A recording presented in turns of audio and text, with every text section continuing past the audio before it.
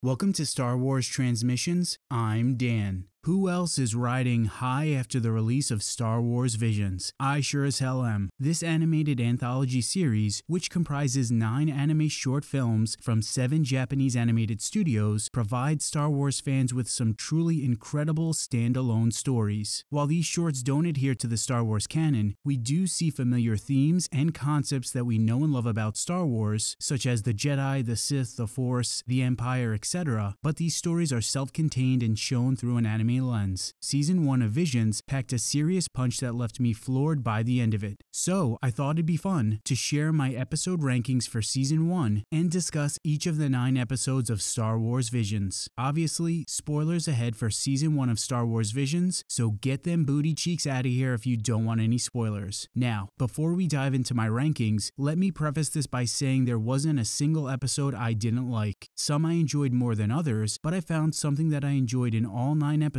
and found all of them to be very entertaining. With that out of the way, let's dive right in. Starting us off at number 9, I've got TOB-1, which was produced by Science Saru and is about the droid TOB-1, also known as Toby, who works alongside a Jedi in hiding, eventually attracting attention from a Jedi hunter. I really enjoyed seeing Toby's daydreams about being a Jedi, and Toby's fight with the Jedi hunter was really fun, but the episode reminded me a lot of Pinocchio with a droid longing to be a real human Jedi. This episode really felt like it was geared towards a younger audience, especially with its comparison to Pinocchio, which is why I've got it at number 9. Moving on, at number 8, I've got Tatooine Rhapsody. Created by Studio Colorido, this rock opera is about a Jedi who escaped Order 66, is on the run, and who joins a band, and the band eventually has to perform for Jabba the Hutt to hopefully save their bandmate's life. Going into this episode, I didn't think I'd like it at all, but it was way more fun and enjoyable than I was expecting. The music was fun, and Boba Fett's appearance in it was great. I mean, it's always cool hearing Tamira Morrison's voice. Not too much else to say about this one, so next on the list at number 7, I've got Science Saru's Akakiri, which is about a Jedi who helps an exiled princess attempt to reclaim her throne from his Sith sister. If not for the ending, I think this would have been lower on my list, but seeing the Jedi, Tsubaki, kill the princess just as his Force vision foretold, and then join his Sith sister, Masago, to resurrect the princess was excellent. One of my favorite things in all of Star Wars is learning about the Sith and seeing the relationship between a Sith master and apprentice, so it was really dope to see a Jedi turn to the dark side and become a Sith apprentice. It immediately made me think of Anakin, Padme, Darth Sidious, and Revenge of the Sith. So frickin' cool. Next up at number 6, The Twins, which was produced by Trigger and is about 2 twins born into the dark side. The episode is essentially a short story about Darkseid Luke and Leia from another universe. I absolutely love the character Am's armor, which is so sinister looking and just screams evil in the dark side, and I also like that Kari's armor was very reminiscent of Darth Vader's. Another thing that I enjoyed about this episode was how there was a lot of callbacks and references to some very familiar things in Star Wars, such as the astromech screaming like R2-D2, the stormtroopers, the Star Destroyers, Kari's X-Wing, and the twin suns at the end. The animation in this one was spectacular as well. The duel in space between Am and Kari threw me for a loop during my first sitting of this episode, and I still think about it when watching it, so that knocks the episode down on my rankings, but all in all, it was a solid episode. Moving along, coming in at number 5, I've got Lop and Ocho, which was created by Geno Studio. This episode was the saddest of the bunch by far. It's about a girl named Lop that's adopted into a powerful Yakuza clan, who we learn were given a lightsaber from a Jedi many years ago to protect and pass down generation to generation. Lop's adopted sister, Ocho, eventually joins the Empire, believing it's the best thing for her to do to protect her planet, culminating in a duel between Ocho and her father, Yasaburo, and then Lop. It's a fantastic episode that felt like a roller coaster ride of emotions. I absolutely love this scene when Yasaburo is passing on the clan lightsaber to Lop and explains to her the Yasaburo clan history. The animation in this episode is absolutely beautiful, which makes sense since it was hand-drawn and is not digital animation. I also like that this episode didn't end with a happy ending. While it's implied that Lop and Ocho will reconcile, we don't know what will happen to them them, and I think that's pretty rad. Not everything in life always works out. I think it's great when storytellers are able to effectively create stories that don't have happy endings, and Geno Studio did just that. Next up at number 4, The Elder, created by Trigger. This episode was baller as hell. It's about 2 Jedi, a master named Tajin, and his Padawan named Dan, who travel to the Outer Rim planet Habbo when Tajin feels a disturbance in the Force. As the Jedi investigate the disturbance, they come upon an old Dark Lord that was once a Sith. Both Dan and Tajin fight the Elder, with Tajin eventually defeating him, and the duels in the episode were really great. Additionally, I love that the Elder's design just oozes pure evil. When the Elder is defeated by Tajin, we see him turn into ash. My interpretation of this was that it's the opposite of what happens to a Jedi that becomes one with the Force, so a Dark Lord just turns into soot and ash to mirror their essence in the Force. It could also be a callback to the Rising Storm. There's also the theme of mentorship, passing knowledge down, and the idea that the next generation will surpass its predecessor in strength and knowledge, continuing an everlasting growth throughout the galaxy. That's a quintessential theme in Star Wars that we've seen, so it was great seeing that in this episode. I mentioned this in my review for the season, but the youngling in me was super excited when I learned that I shared the same name with a Jedi. There's no doubt in my mind that Jedi Padawan Dan would have been my favorite Star Wars character if Visions came out when I was a youngster. Lastly, although none of these shorts are canon, I have some thoughts on when the Elder might be taking place in the Star Wars timeline, which I'll be discussing in a future video, so make sure to check that out when it drops. Moving on to my top 3. At number 3, we've got Kinema Citrus's The Village Bride, which is about a young girl that's volunteered herself to be taken by a raider as a form of compliance, all while a Jedi who was called to the planet builds the courage to help. The Village Bride is a beautiful short film in so many ways and not just visually. The art, the story, and music of this episode were magnificent, and I also enjoyed the theme of harmony with nature in it, as well as the theme of reconciling one's past and the demons that might haunt them, which is something that the Jedi, who's simply called F, deals with in the episode. The music in this short was hypnotizing from start to finish, and kept me enthralled the entire time. In addition, the mask that F wears in the episode is so baller. Give me more Jedi that look like badasses, please. But on a more deeper level, I like that her mask is used to hide her Jedi identity, while also serving as a tool to show that she's not yet come to grips with her past and what happened to her master. As the story progresses, we slowly start to see more and more of her face, and then by the end, as she's coming to grips with who she is and the death of her master, we see her without her mask, fully revealing her face, letting us know that she's begun the process of healing from her master's death and is ready to be herself and face her demons. Also, her heels are dope, and I thought it was cool how she put it into like sport mode when she attacked the villain. So damn cool. In addition, her lightsaber was just awesome looking, and I like that we got to see some B-1 battle droids from the Clone Wars. All in all, this episode was magnificent from start to finish. Continuing on, at number 2 is The Duel. This is the episode that I thought would be my favorite going into the season, and while it's not my number 1 choice, it did not disappoint. Created by Kamikaze Doga, the episode is about a group of bandits led by one of the most ballin'-looking Sith that attack a village before a lone Ronin Sith thwarts the attack. The animation, tone, and style of this episode felt very much like an homage to old samurai films and Kurosawa films, and I think that Kamikaze Doga knocked it out of the park. On top of that, The Duel takes the cake for coolest lightsaber design of all time. I mean, how cool is the Sith bandit leader's umbrella-esque lightsaber that can twirl and deflect blaster bolts while still being able to be used as a conventional lightsaber? It's one of the coolest things I've ever seen in any Star Wars story. I also love that at one point, when the Sith bandit leader is introduced, the music is very reminiscent of Enfys Nest's theme in Solo, and once her duel with Ronin begins, the music is a combination of that Enfys Nest type song coupled with what sounds like Duel of the Fates from The Phantom Menace. Just pure genius. And the duel between Ronin and the Sith bandit leader lived up to the episode's name as well. Just an all-around fantastic duel and a stellar episode. I initially didn't realize that the Ronin is Sith, even though he has a red-bladed lightsaber, since he kinda acts honorable throughout the episode,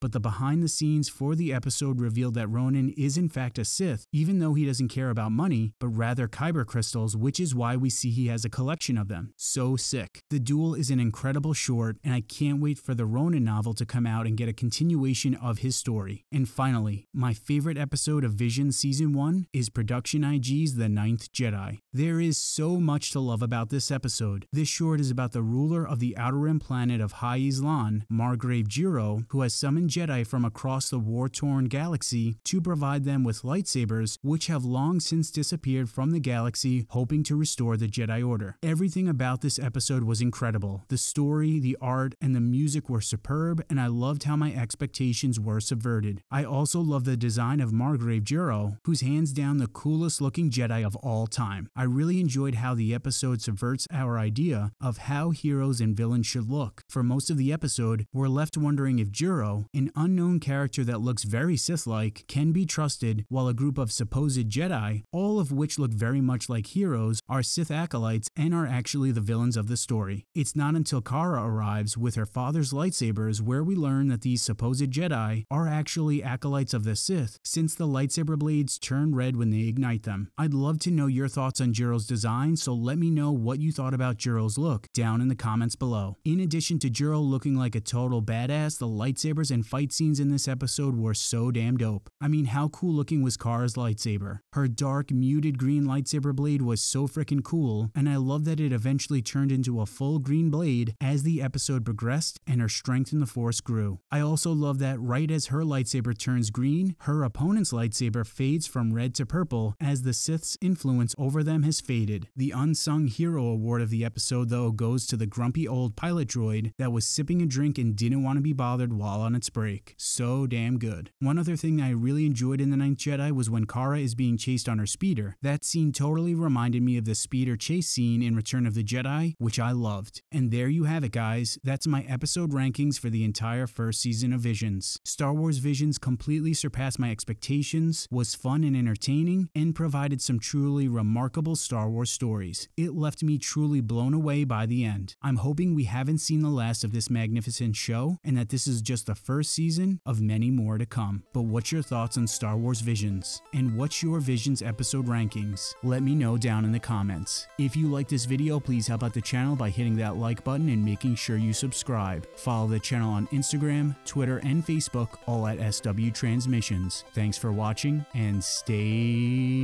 nerdy.